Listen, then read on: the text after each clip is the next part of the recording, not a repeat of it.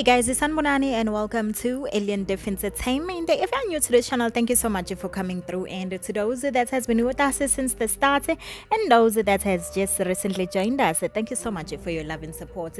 I really do appreciate each and every one of you. Ngiyanithanda.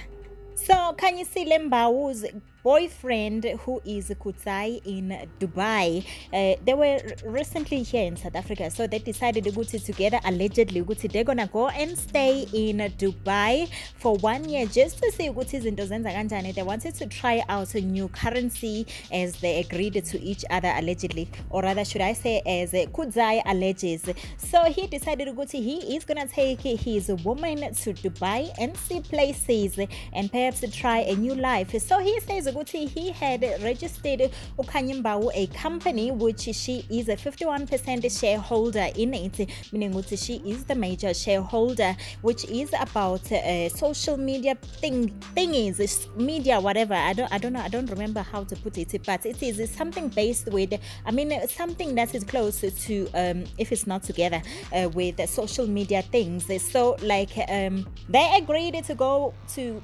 Dubai for 1 year and see what is into zenzeka kanjani, as Kutsai has said he took his woman there so that they can start a new life. And as he sees it, allegedly he said she is not making enough money here by acting and doing some what's it called, I don't know what's the word, I forgot, it just ran away, but it's the gigs that she does, promotions or being an ambassador of whatever and whatever. So that is not enough money for her, so he wishes her to do more. So he said, how about they pack and go to Dubai and try out a new currency, as he has been alleging. So they went, and then who knows what happened after this time. They had showing us a couple goals and making us aspire to be like them, just living our best life in Dubai. But then that's quickly changed.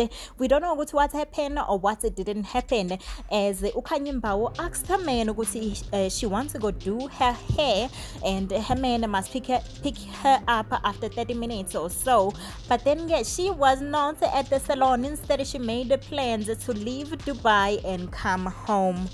And the man revealed Khanyi Mbau said she does not have enough money, so she only has 3,000 rand in his account. In her account. So he did not think that was money enough for a plane ticket to come back to South Africa. So he was surprised when he saw her putting a post on her Instagram account, or rather in her Insta stories, saying she had, and it really did have her name, saying Miss Khanyi Mbau, Mbau rather, in a business class. So he was shattered upon knowing this. Why would his woman not let him know she wants to go take care of a business home, because they have spoken about it in recent times. So why would she just go without letting him know? That is the question in everybody's mind. But then Ula Sizwe has said he will take out stories if ever Kutsai carries on with the live that he was doing last night. So Kutsai decided to be a good boy and listen. So he took down he didn't take down the clip because it is still there, but he ended the live.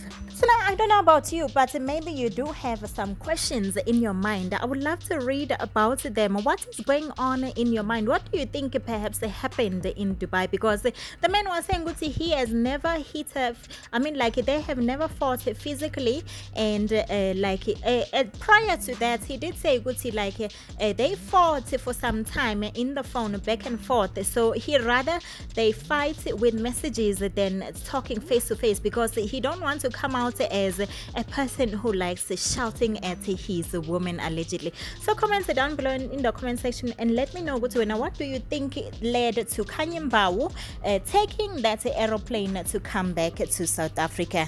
Let me know in the comment section down below. And from me to you, Ngiyanithanda. And if you have not yet subscribed to Lindeni, just hit that subscribe button and turn on that notification bell so that you become a member of this family. And most importantly, you get notified every time I upload a new video. Do take care. Mwah.